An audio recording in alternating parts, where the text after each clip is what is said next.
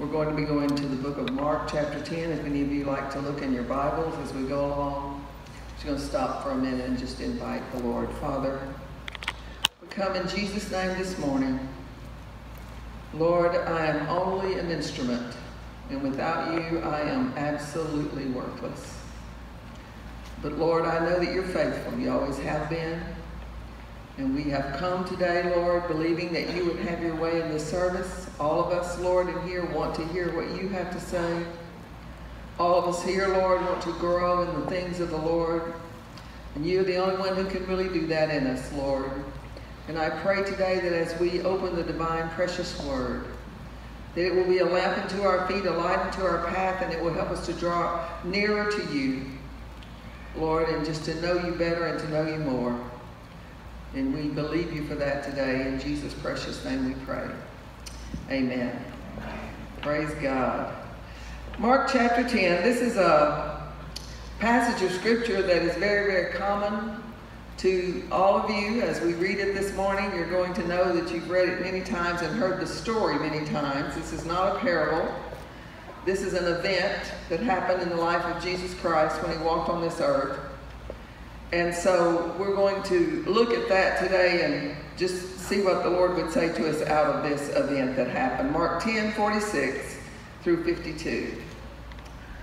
And they came to Jericho, and he went out of Jericho with his disciples, and a great number of people, and, pardon me, I missed something, with his disciples and a great number of people. Pronunciation and punctuation is important. Blind Bartimaeus, the son of Timaeus, sat by the highway side begging. And when he had heard that it was Jesus of Nazareth, he began to cry out and say, Jesus, thou son of David, have mercy on me.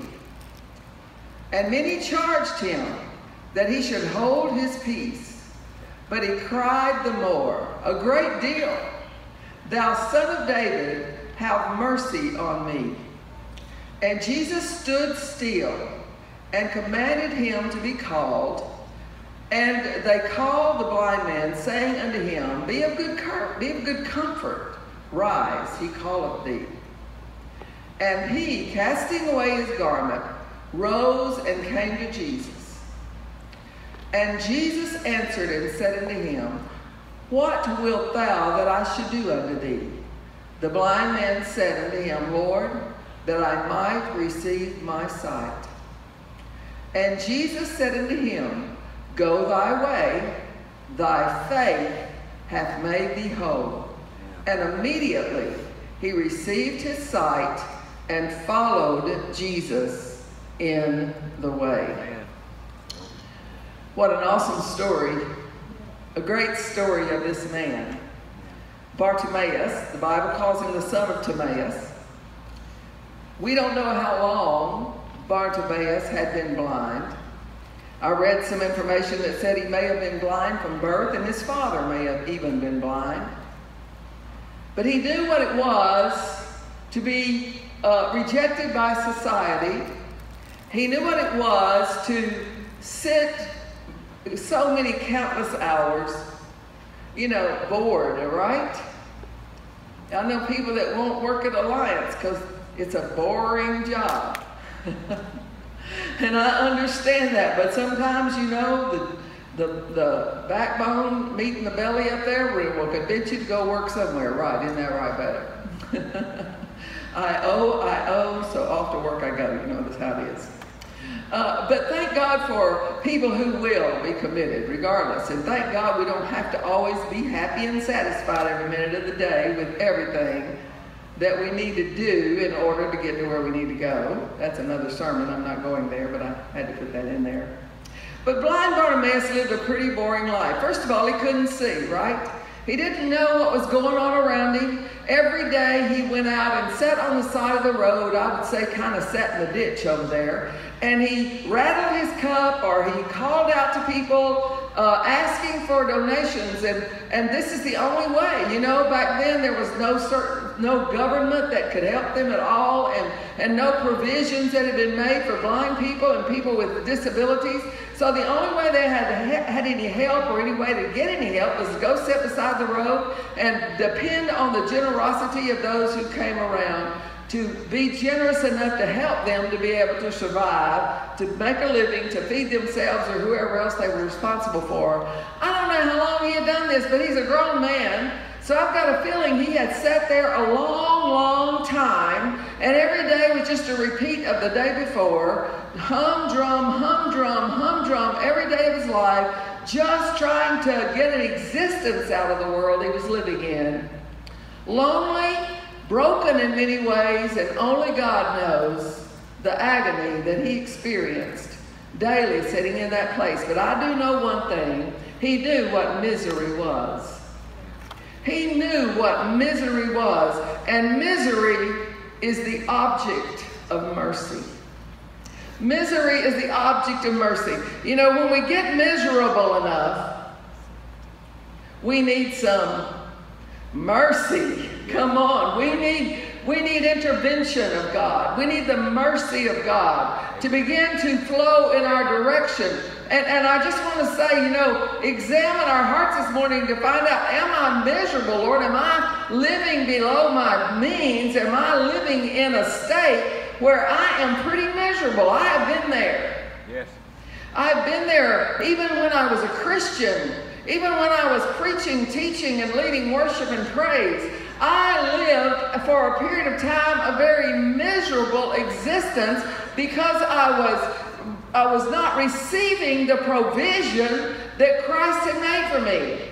Oh, I cried out sometimes, but I cried out of a misunderstanding of the great provider and all that had been provided for me. So consequently, I stayed pretty miserable for quite a few years until by the grace of God one day, hallelujah, I got miserable enough, or God got ready for me to move to a different place, and he intervened, and thank God I'm not miserable anymore. But there may be somebody here this morning, and you came to church, and in the back of your mind you're realizing, you know, my life is not all that good, and I'm pretty miserable. And until we admit where we are and understand how much we need from God, we're never going to reach out any further than we already are. You know, keep doing the same thing over and over again. Blind Bartimaeus definitely was doing the same thing over and over again, but often we can do that when we don't even have to. He didn't really have much choice as far as he knew, but we can do that when we don't really have to. We really do, and have been taught. If you've been coming to this church very often, you have been taught thoroughly and over abundantly of the provision of the cross and what Christ has done to give you your needs and to work things in your life, so you know your provision. Blind Bartimaeus really didn't know. He was ignorant. But you know what? He had heard about Jesus. He didn't really know anything about him. He didn't know why Jesus came. He didn't know anything about the story of this being the Messiah. He really didn't know who this was. But you know what he had heard? He had heard that this man had healed the blind people before. Hallelujah. You need to hear about how God has done great things for people before. You really do. You need to celebrate. You know, thank God for the hand of God that has been upon somebody's life. God brought somebody out of this or out of that, because I need to rejoice so that I can believe that God will do the same thing for me. Because God is no respecter of person. So he had heard these things, and he became uncomfortable. He became uncomfortable. He was miserable. He became uncomfortable with the way things were. And you know, he in the past didn't have a good way to find a better solution. But today, you know, I don't know how long he sat there, but I believe that blind Bartimaeus had heard about this man who had healed the sick, who had raised the dead, who had opened blinded eyes. And I believe that deep in his heart, there must have been this thought: if I could just somehow or another get in the vicinity of where Jesus is, how can I do that? Being blind and being unable to, you know, not very many people want to become your eyes and really take you everywhere you need to go. And he wasn't one of those who had evidently those 4 friends to let you down through the roof of the house. So he's sitting there, and I believe in his spirit he is waiting, because the Bible says he heard that this was Jesus. He had heard that this was Jesus that was coming this way. And you know what he did? He got sick and tired enough. Come on. He got sick and tired enough of his mess. He got sick and tired enough of repeating the same destructive thing all the time. Until we get to that place to admit we are in desperate need. Until we get to that place, you know, there's one thing I agree with AA, and that is that if you won't admit you're an alcoholic, you'll never get free. You've got to be willing to say, I am an alcoholic. I'm just glad to tell you, you don't have to keep saying it the rest of your life. Hallelujah. You have to come to that point. Or you might need to say, I am a liar. I seem to not get the victory over lying. Or maybe there's something else. Maybe you say, I'm a gossiper. I can't seem to get the victory over gossip. I've got this problem. I've got that problem. I need a prayer life. I don't have a prayer life. I need to walk. I need to get miserable enough in all of these things to say, this is not where I want to be. This is not where I want to be. Have you ever gotten that tired of something? I know some of you have. Yes. You're getting so tired of something. You said, God, I'm really in a critical, miserable state, and I'm ready for a change. Everybody say, ready for a change. Hallelujah. Yes, yes. Ready for a change. I'm tired of being sick. I'm tired of being weak. I'm tired of giving up. I'm tired of repeating the same old junk every day. Right. I'm tired of that. And you know what he did? He could have just sat there and complained. Right. He could have just sat there and complained. He could have said, well, Jesus is there, but he probably won't hear me. He could have just said, well, there's other people up there. I don't want to bother Jesus. Come on. Can you imagine people thinking that? Or he might have just said, well, you know, if I get to crying out, somebody's going to tell me to shut up. He could have just sat there. He had a choice, and you have a choice, and I have a choice. Praise God. But he didn't want to do that. He was so sick and tired of where he was that the number one focus of his life was to get the attention of God. Because that's who he was crying out to. Because Jesus is God. He said, I know the only one who's going to be able to help me. I don't care how loud I have to holler. I don't care how many times I have to holler. He made up his mind when he first started out that word Jesus that he wasn't going to quit. You believe that? Yes. He wasn't going to quit. He hollered out that name, Jesus of Nazareth. Have mercy on me. Have mercy on me. Yes. He began to cry that out. He began to hoping and praying and believing that somehow or another God was going to stop. Well, the Bible says Jesus stood still. Yes. Because somebody who gets desperate enough before God will cause him to show up and be still in your presence and reach out to you by his grace, just like he did Bartimaeus. Because that's the kind of God we serve. He cares about you. He cares about your circumstances. Yes. He is a caring and loving God. And you've got to believe, just like Bartimaeus began to believe, hey, all things are possible. This seemed hard and impossible. Some of you are dealing with things that are hard and impossible. But I'm here to tell you today that you serve a God, that there is nothing too difficult for my God. Glory. Nothing. Amen. Nothing. Don't let the devil convince you to shut up. Don't let the devil convince you to quit crying out. That's what he's going to do, because that's what he did to Bartimaeus. Right. He works the same old tricks all the time. The naysayers, the people speaking logically. Right. That's a bad word in Christianity. Christianity is not all about logic. Come on. The Bible's not very logical. So if you're requiring logic, you're going to have trouble with the Bible. It's not logical. It's not what everybody thinks ought to be done. The naysayers were quick to raise up. As soon as he began to get out of his rut, somebody wanted to get him back in his rut. Come on. There's somebody that wants you to stay in your rut. There's somebody that wants you to act like they want you to act. Come on, it's true. There are people that are going to criticize you all the time. They're too loud. They don't talk right. They don't know how to really speak in tongues. They're too loud. Somebody needs to quit hollering. Somebody needs to not play the guitar or the bass or the piano. They just ain't doing it right. Come on. When you step up to do anything for Jesus, somebody's going to naysay you. Somebody's got to criticize you. Somebody's got to try to get you to stay in your rut. Some of you know. Perry and Vaughn know that when you make a decision to get out of your rut, you're going to have some people saying, it ain't going to last. Come on now. It ain't going to last. Oh, they'll be back in the ditch in a few days. Come on. But I'm going to tell you, they've been waiting a long time, haven't they, Perry? Hallelujah. Glory. Hallelujah. They've been waiting a while on you too, Vaughn, and I'm convinced you ain't going back in the ditch. Hallelujah. Because the ditch stinks. And the ditch is hard, and the ditch is difficult. And nobody deserves to live there that's a child of God. Come on. Those naysayers and those logic thinkers always saying, get back, shut up, don't do that. Don't be so radical. Don't get so excited. Come on. There are going to be some people like that in your life. It might even be your spouse. But you got to get up and say, as for me, I'm going to serve the Lord. And I'm going to run to Jesus. I don't care. If you want to run with me, go, come on. And if you don't, just sit here and just watch me. Come on. Instead of saying, I don't want anybody to watch me, say, come on, watch me. Come on.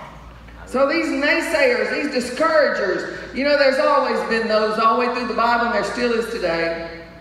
The widow woman and the unjust judge, the story that Jesus told. Somebody, you know, she just kept on. The judge said, I don't want to hear you. Get out of here. I don't want to hear you. You know, she didn't give up. Then I thought about in Matthew chapter 19, the parents who came to bring their children for Jesus to bless them. If they had gone by what the crowd said, they'd have took their children and walked meekly away from Jesus. But they didn't listen to those people who said, keep them back. Don't bother the master. No, I believe those parents had those children in their hands and they were pushing through. They were pushing against the naysayers. They were pushing against the people that didn't believe that they should be there. And they went right up to where Jesus was and they got his attention and he said, come on, bring him here. That's right. Just because people tell you God ain't going to do it, don't mean a thing in this world, church. Amen. Thank you, Jesus. Another one, you know, in Mark 17, the father whose son had a demon. And he took him to the disciples. And the Bible says the disciples tried to cast him out, but they couldn't. But he didn't give up. He went to the disciples and there was a demon that's fighting this terrible battle with his son. And he was just like Bartimaeus. He was desperate. He was so desperate. He didn't want to have to live this way. He didn't want his child to have to live this way the rest of his life. And even though he took him to the disciples, and even though it didn't work and nothing happened, he didn't give up like sometimes we do. We pray once or twice. We get excited. We come down for prayer. And then we go away and we got a little pain or we give up too quick. I'm going to tell you, we got to keep pushing in. We just got to keep pushing in. This man did. He said, I'm going to Jesus. I'm going to bypass these people. I know that these weren't bad people, but they had failed in what he had gone there to receive, and he didn't let that upset him or bother him. He just went right on past them, and he went right to Jesus. And Jesus delivered his son from demon power. And of course, the Apostle Paul is one of the greatest examples. Here was a man who had gone out trying to kill all the Christians. And when he met Jesus on the road to Damascus, Jesus gave him a commission. And he faced opposition everywhere he went. Everybody, the church didn't want him. Come on. The church didn't want him. I was reading this morning that some of the Muslims who are being saved today, the churches in their vicinities don't want them because they're scared of them and they won't bring them into their fellowship. I want you to know it's time for the church to let God be in charge. God can save whoever He wants to save. God can heal whoever He wants to heal. God can deliver whoever He wants to deliver. It's not our business to try to tell God how to do His business, but to turn it all loose and say, God, we just want you to do what you want to do. Every minute of the day, I want to depend on your grace because you're the only one who really knows what it's going to take. And I am desperate enough that I'm ready to see what God can do in Natchitoches, Louisiana. I don't care who says what about Oasis of Love. Oh, you may hear some gossip. Just forget about it. I haven't heard any, so don't say that. Don't get to thinking on that. I'm just saying, don't worry about what anybody says. God's not through with Oasis of Love. God is raising up an army in Oasis of Love, and it's time for us to press in. And no matter what anybody says, it doesn't matter because God is on the throne, and He can do anything with anybody who will move out in His will. One of the greatest preachers in America today, who's seeing thousands and thousands of people coming to God, is 83 years old. God's not through with anybody. God's not through with anybody till you give up. And when you give up, you'll be in that position. The first thing that blind Bartimaeus did when Jesus called his name, he got rid of everything that hindered him. He got rid. The Bible says he cast off his garment and arose and came to Jesus. I know you could use a lot of applications to that verse, but this is the one God gave me. Hebrews 12:1 says, wherefore, seeing we also are compassed about with so great a cloud of witnesses, let us lay aside every weight and the sin which does so easily beset us, and let us run with patience the race that is set before us. We've all got a race, and some of us are trying to run that race in lead boots. Time to get rid of the boots. It's time to get rid of the excuses. It's time to get rid of the naysayers. It's time to get rid of those people who don't believe this or do believe that. We got a whole world that's deceived. But you don't have to be. And I don't have to be by the grace of God. Because I've got the truth on my coffee table. I got the truth on the table beside my chair. I got the truth right here on my iPad. I got the truth everywhere I want to go. And there is only one truth. And it is absolute truth. And I will walk in it by the grace of God. And therefore I can lay aside every weight that's besetting me. Not just sin. Those sins will definitely beset you. Definitely. That's right. But I need to say, God, where are any weights? Where are any weights? Ask Him. Because I can't tell you what your weights are. But God tells me. God tells me. And if He'll tell me, He'll tell you. Has He ever put His finger on you and said, that's in my way? Quit fighting for it. Get rid of it. But I want that. Get rid of it. It's not worth it. It's like a string holding you back. It's like something that's keeping the butterfly from flying. Come on. Get rid of it. There's nothing on this planet that's worth the hindrance of moving where you need to go. Nothing. Nothing or no one that is in our life that wants to hold us back from where we need to be in Jesus is worth it. We got to let it go and say, God, I'm going regardless. Cut those strings. Cut them all loose so that you can't even go back to where you came from. Some of us got rubber bands on us. We get up from the altar, you hear this message today. Woo, I'm getting up. I'm going free. And you take off and then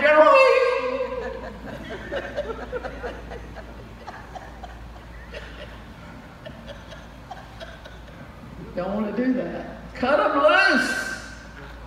Cut them loose. So there's no path back. More than just his physical eyes were opened. Can you imagine? I'm going to play like I know the blind Bartimaeus had been blind from birth. Is that okay? But even if he had been blind almost all his life, can you imagine? Total black. I can't even. I've always thought being blind would be the worst hindrance to anybody's life. Can you mind? Stone black is all he could see. And when he walked up to Jesus and his eyes were open, the first thing he saw was Jesus' face. Yeah. You don't get any better than that. He saw Jesus' face, and Jesus said unto him, Go thy way, Bartimaeus. Notice Jesus' words. Go thy way, Bartimaeus.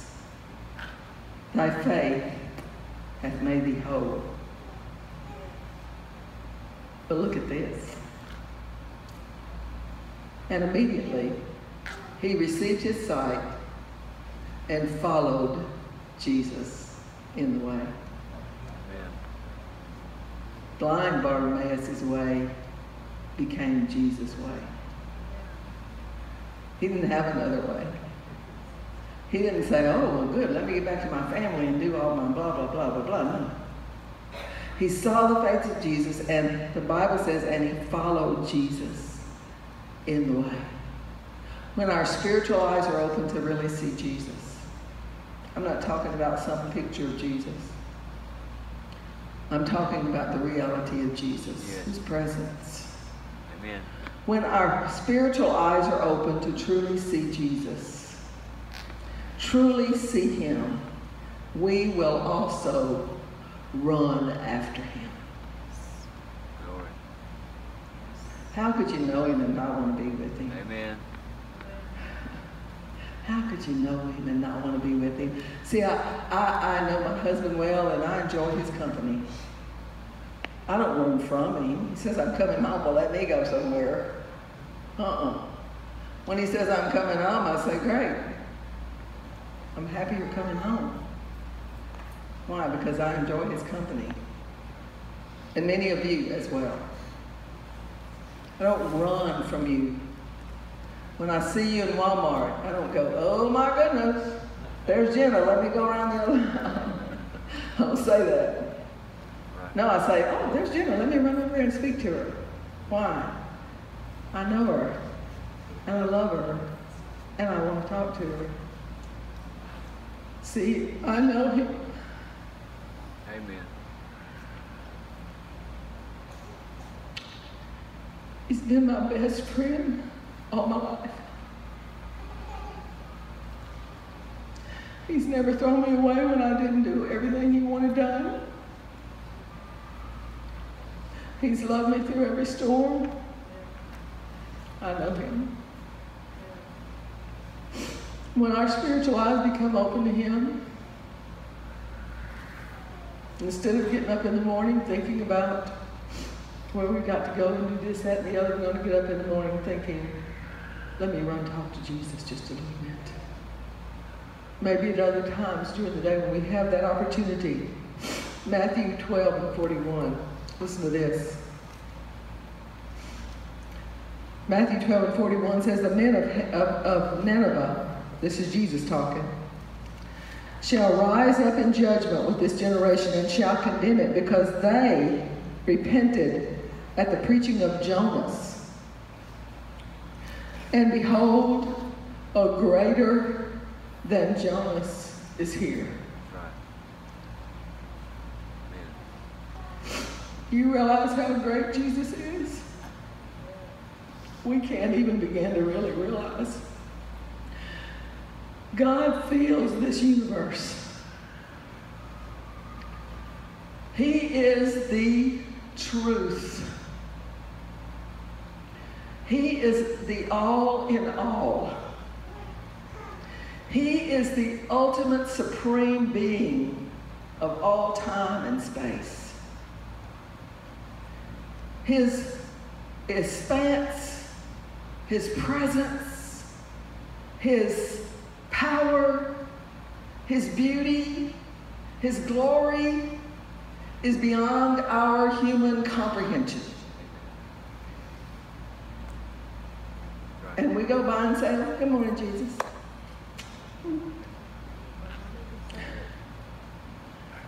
I love Jesus. He's good. I wouldn't even do that to the president.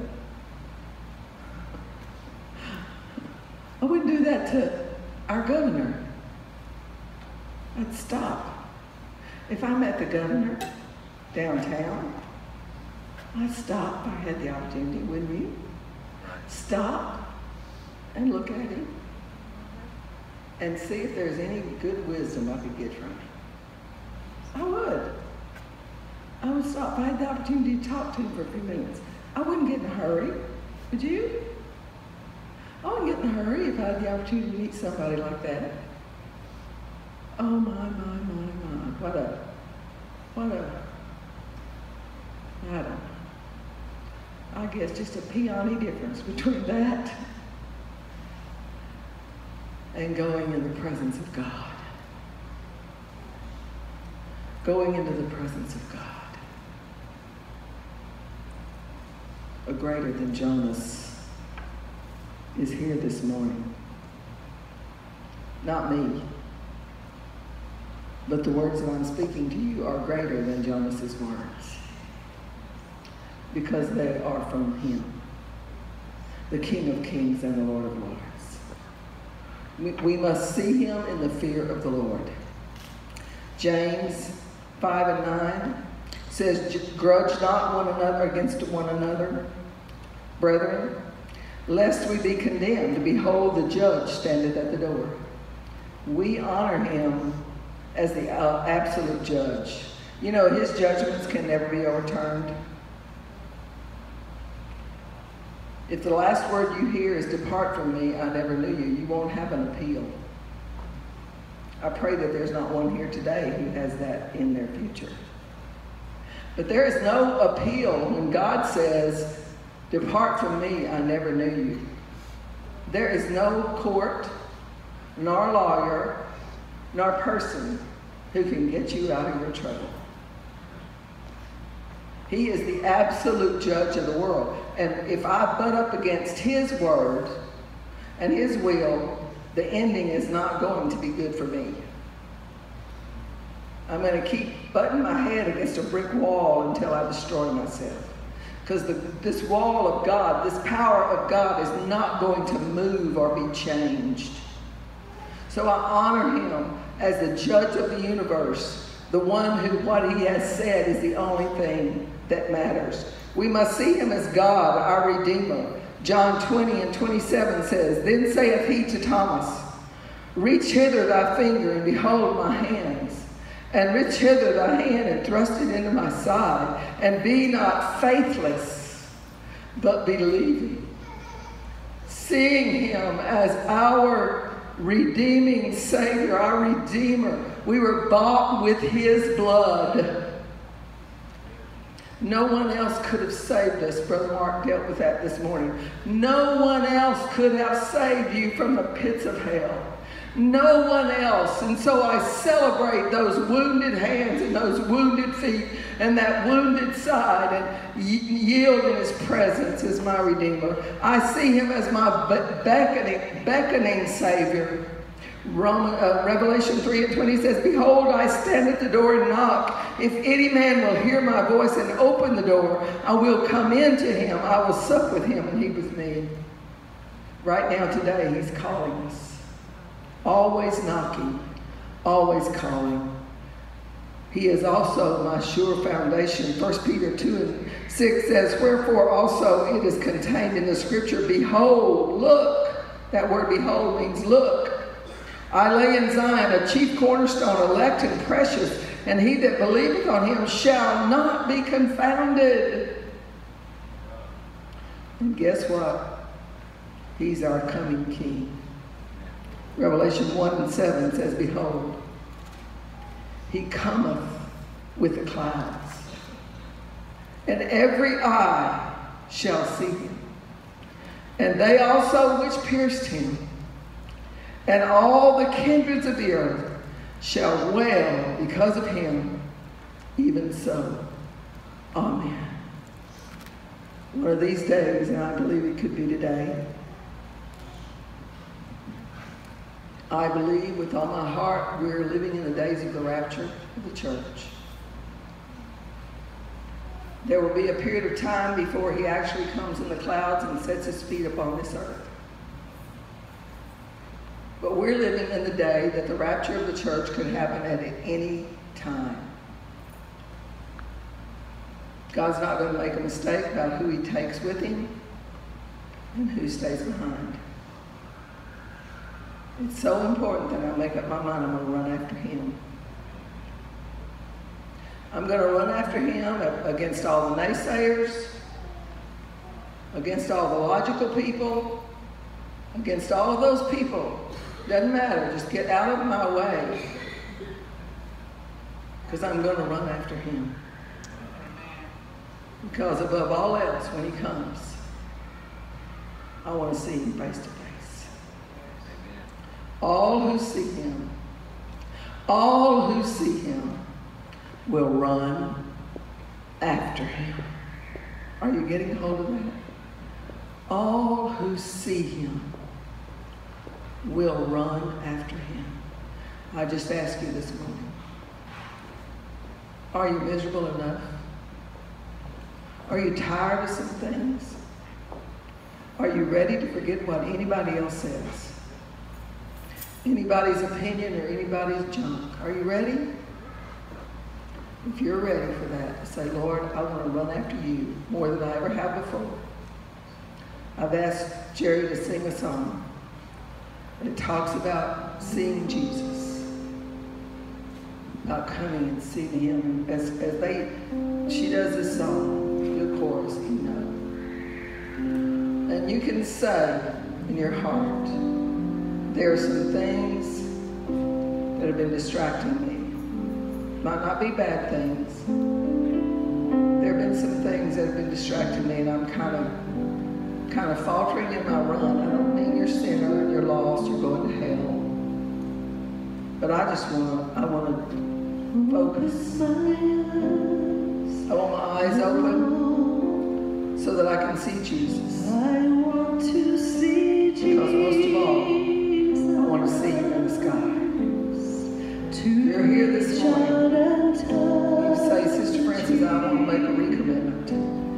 I'm a child of God. I'm not lost.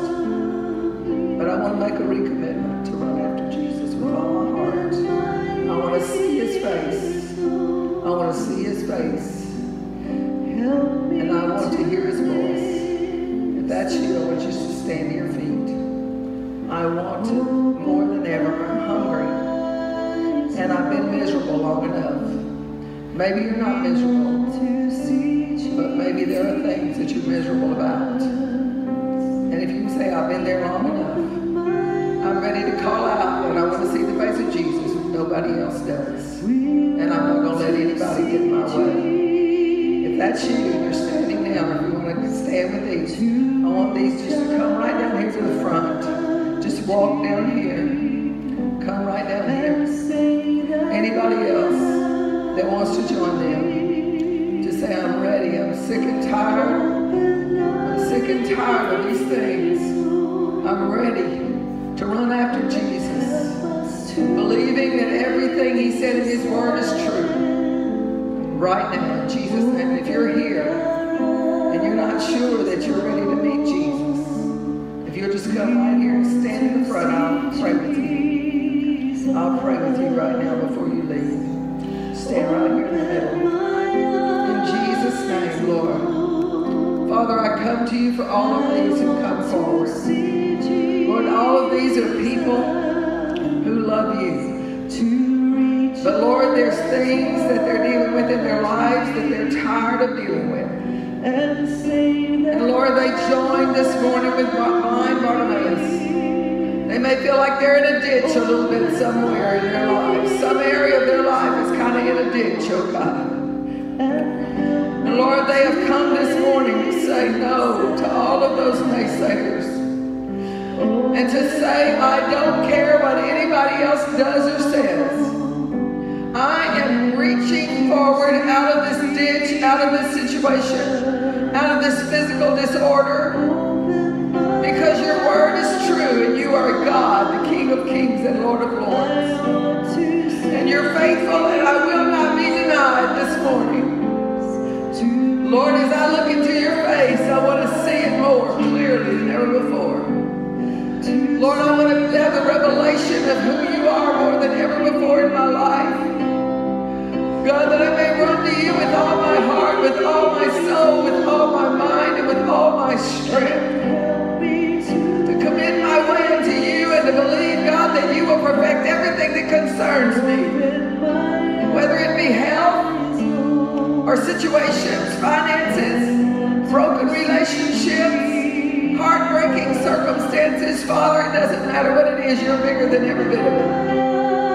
In Jesus' name, Lord, I lay hold of the promises of your word for these. Stand in agreement with each one of them right now. God, you know why they came. You know the key issue. You know, and you're bigger than that. And you're more important than that. So as they release these things to you at the altar right now, they release them in Jesus' name. And anything else you put on their hearts right now, that they can truly let these things go. Turn loose. Throw off that old garment of begging. Throw off that old garment that hinders right now in Jesus' name. To walk clearly and freely into all your provision this morning. God, we stand with him right now. Yes, open my eyes, Lord. I want to see Jesus. I want to reach out and touch him. Oh, yes. And say how much I love you. And Lord, I ask you to open my ears. Lord, that I can hear. And help me to listen. Help me, Jesus, today I pray in your mighty name. Hallelujah. Hallelujah. Thank you, Jesus. Why don't you just find somebody, preferably want somebody of your own sex, and just hug them right now. Alicia, Ashley, why don't y'all come over here? Just come over here and hug somebody and pray for that person. Pray for each other. Hallelujah. Just pray for each other that God will just strengthen and let the light of Jesus shine into their lives this morning. Hallelujah. Hallelujah. We need each other. We need each other, church. Don't ever think you're an island unto yourself. We need each other in the body of Christ. Thank you, Jesus. Hallelujah. Thank you, Jesus.